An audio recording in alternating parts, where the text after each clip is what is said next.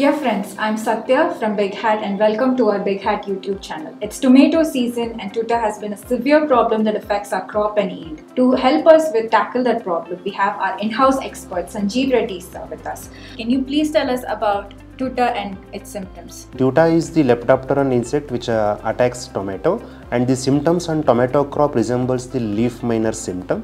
But leaf miner symptoms are just, you can tell that only 10% leaf will be infested. But in case of Tuta Absoluta, even though the symptoms are similar to the leaf miner infestation, but intensity of the infestation will be 90%. So the damage caused due to this Tuta Absoluta is more, and it can also infest the branches. It also has got symptoms on fruits as well. Fruits, the pulp will be eaten by these tuta worms, and they will exit from there, and the symptoms left over the fruit will be bigger sized bacterial speck spot on that, and the yield will be drastically reduced due to this Tuta Absoluta attack. Sir, can you please tell us about some of the management techniques? Spraying insecticides is alone a great technique to manage this one.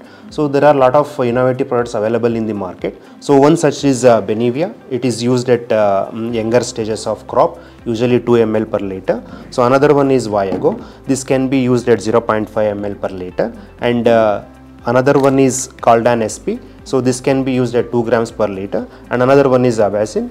It can be used at 1 ml per liter. These insecticides can be used at weekly intervals for the better control of Tuta Absoluta and tomato. Thank you for the solution, sir. I hope you learnt a lot today. If you like any of our products, call us on our toll-free number 1-800-300-2434.